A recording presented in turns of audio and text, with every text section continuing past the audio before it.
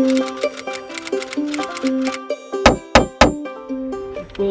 morgon, god morgon, god morgon. Vi sitter i bilen och käkar frukost. Ni vet vad det innebär. Vi är på väg ut till landet. Och det är dags för ett nytt avsnitt av vår renoveringsserie. Jag kan säga att den här dagen är inte bra.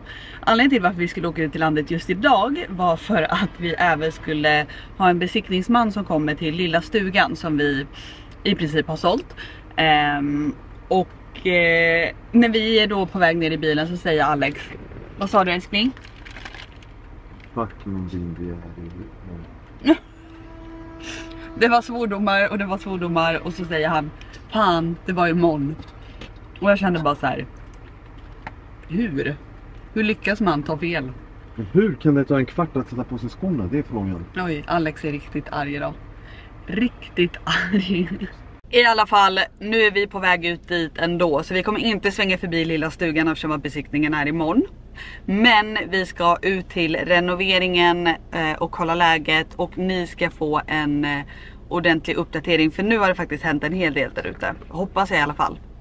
Jag kommer bli väldigt besviken Alex om det inte har hänt en hel del där ute. Ja, som sagt, han är ju på strålande humör idag. Men ni ska få hänga med och som läget är nu, vad är vi? Det är 27 juni idag. Vi hoppades på att vi skulle vara färdiga vid det här laget. Det är vi absolut inte. Men vi kollar, vi åker dit och kollar och så får vi se hur långt det är kvar. Miranda är med också idag.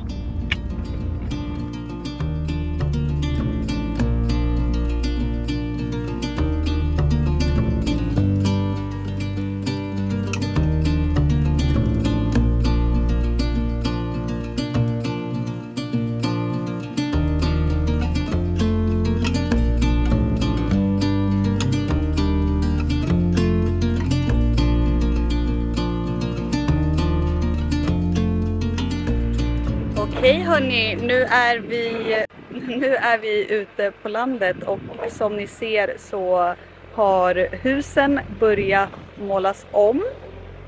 Det är inte klart än, men alltså hur mycket finare blev det inte? Dels att gästhuset och stora huset är i samma färger, för det där var ju blågrått och det här var ju rött innan.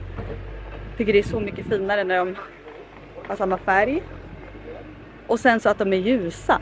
Alltså ljusa hus, det är ju så himla fint. Och sen så har vi även satt fast lite finsnickeri som ni såg på tak och sådär. Att det blir lite mer detaljer på huset. Jag gillar det, jag tycker det börjar kännas som lite så här Astrid Lindgren hus här ute. Men förutom det så vet jag inte om det har hänt så jättemycket. Så här ser våran pool och trädgård ut fortfarande. Så poolen är ju på plats typ. Men här ska det läggas sten. Och det är väl det som stressar oss lite. För det tar ju ganska lång tid att lägga och vi har inte ens börjat med det. Och anledningen till det är för att de som skulle börja lägga stenen för typ 2 veckor sedan hörde av sig dagen innan och drog sig ur. Och det är sånt det har varit hela tiden med den här renoveringen. Och det är därför vi står här nu i slutet juni. Och vi är inte i närheten av färdiga. Och det är tyvärr sånt som vi inte kan göra någonting åt. Utan det är bara så det är. Men vi kämpar på. Nu har vi förhoppningsvis en ny stenläggare här. Som kanske kan börja snart.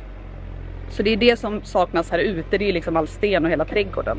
Vi måste ju lägga ganska mycket nytt gräs, nya buskar och så, eftersom att vi har grävt upp en hel del som ni ser. Men ja, husen börjar ju faktiskt bli färdiga. Jag tänker att vi ska gå in och kolla hur det ser ut där inne också. Här håller fönsterkarmar på att målas som ni ser, och den här bruna dörren kommer vara i den där mörka gröna färgen. Men vi går in och kollar. Här i hallen har det ju hänt en hel del. Golvet är inte på plats ännu. Men paneler och tapet, och det är målat. Så här börjar det ju ändå likna något. Och här kommer vi ha det här schackrutiga golvet i rött och vitt eller orange och vitt eller vad det är. Så går vi in här då i vardagsrummet. Här är ju också tapeter och väggpaneler på plats. Tycker det blev så himla fint. Det är dock inte målat, ser jag. Men tapeterna är ju på plats. Här valde vi en lite enklare tapet. Och här har vi ju tv-rummet / matsal, eller vad det nu ska bli. Det är typ färdigt. Punschverandan, typ färdig. Golv på plats. Det är målat. Ja. Här dock är ju golvet inte färdigt, utan det ska ju läggas hela vägen. I guess. Här i lilla toan här nere börjar det hända grejer också. Golv på plats. Paneler typ på plats. Sen ska det vara tapet över och panelerna och taket ska vara målat rosa. I köket vet jag inte om det har hänt så supermycket. Köket är ju inte på platsen. Vi har fått det levererat, men det är inte monterat. Och anledningen till det är att byggarna har behövt lägga väldigt mycket tid och jobb på takkuporna och de franska balkongerna på övervåningen. För det var lite strul med dem. Så köket har vi liksom levererat sedan flera veckor tillbaka, men de har inte haft tid att bygga upp det än. Så ännu en grej som har strulat. Men balkongdörrarna, eller vad heter det? Dörrarna ut till orangeriet är på plats. Men inget orangeri, som ni ser. Gästrummet på nedervåningen är typ färdigt. Så där blev det med den tapeten vi valde, som ni hjälpte mig att rösta fram. Tycker det blev så himla fint. Trappan ska ju slipas och betsas och så vidare, men vi går upp och kollar. Här börjar det också hända grejer. TV-hörnan här uppe börjar bli färdig. Vi har tapeterna på plats och det är målat och så vidare. Badrummet har börjat kaklats. Golv och så, och väggar, och här över kommer det vara en tapet också. Men ja, det är ju en hel del jobb kvar här inne också. Och här har vi kontoret. Börjar bli färdigt. Allt golv på övervåningen ska ju såklart slipas och så, men det har inte gjorts än. Och här har vi barnens rum då, som också börjar bli klart. Eller ja, det sitter ju ingen balkongdörr där än. Det blev så himla fint med den här rådjurstapeten tycker jag. Man hör ju honom andas hela tiden. Alltså de här små andetagen. Snabba små andetag. Det är så mysigt. Okej, vi går och kollar vårt stora sovrum också. Okej, vi kollar. Här ska det vara garderob. Men titta vad fint det börjar bli här inne. Med tapeten. Och balkongdörrarna. Och ett stort hål rakt ut. Nej, men här börjar det bli så himla fint. Här ska vi ha våran enorma säng framför, 270 sängen. Så det här är lite som en sänggavel som de har byggt med, man kan ha lite förvaring så här för böcker och sånt bredvid om man vill ha någon lampa på. Men ja. Och här bakom ska vi också ha en till garderob. Så vi har ändå lite förvaring också. Men jag tycker att det börjar bli väldigt, väldigt fint här inne. Just det, här har vi lilla toan också. Som också, ja, har en hel del kvar på att göra. Eller vad man säger. Fan vad det är för svenska. Har man helt, den har helt kvar att göra. Gud, jag vet inte vad jag säger. Nej, men alltså sovrummet här kommer bli så bra. Så det vi väntar på här nu är balkongräcken till alla de här franska balkongerna. Och att de sista dörrarna ska på plats också. Och sen slipa golvet. Sen är typ övervåningen färdig. Ja, badrummen också. Alltså det är så jävla mycket kvar att göra. Det är så mycket kvar, det är så mycket kvar. Alltså jag blir så stressad. Det blir så här hela sommaren och våra planer för den här sommaren med bebis och barnens sommarlov som börjar nu. Det har liksom blivit helt ändrat på grund av att det här har dragit ut på tiden. Så det känns lite jobbigt faktiskt. Men det kommer vara värt det. Alltså det blir ju så himla fint. Så det är väl bara att planera om helt enkelt. Alltså renoveringar drar ju alltid ut på tiden. Så det får man ju räkna med. Oj, hej där. Så ja, vi kämpar på här ute helt enkelt. Okej, nu står Alex och pratar med en potentiell stenläggare. Så jag hoppas att han återkommer nu med goda nyheter. Oh, fingers crossed. Hur gick det? Groja kör. Är det sant? Ja, Groja kör. Men när börjar han lägga då? Han börjar måndag eller tisdag och är färdigt ett jobb nu. Och sen börjar de på måndag eller tisdag. Och hur lång tid kommer det ta? Vet inte exakt. Jo, säg nu. Nej, jag vet inte exakt. Ja, men vad sa han? Nej, han sa ingenting för att det som... vi måste gjuta lite skit för trappan och mura... du vet de murarna som ska vara. Han vet inte riktigt hur lång tid det kommer ta. Men så här, ska de göra det också? Ja, de fixar allt. Okej.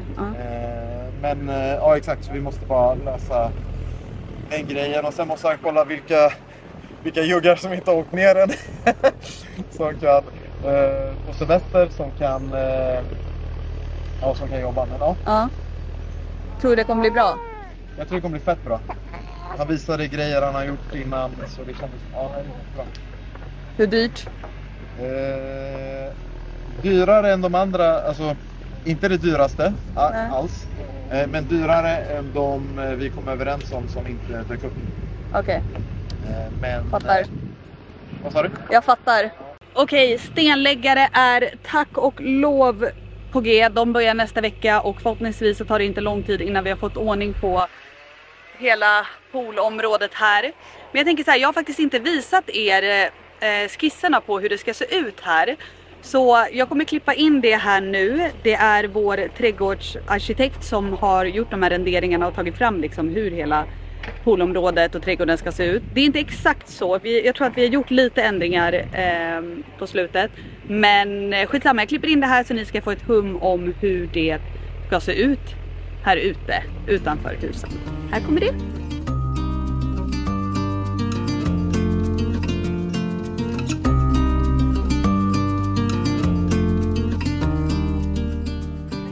Nu är vi färdiga ute på renoveringen så vi drog in till Norrtälje centrum, käkade lunch och nu äter vi glass.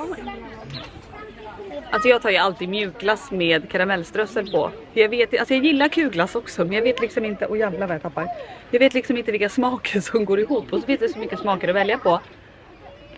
Jag får sån beslutsångest. Jag tar alltid... Jag tappar inte glass på honom va? Nej. Ja. Jag tar de bästa. Romrussin, saffranhonung och choklad. Det fanns ju hur många andra smaker på den. Hemsk smak har han. Seriöst med att det där var dött. Men alltså jag tappar så mycket här.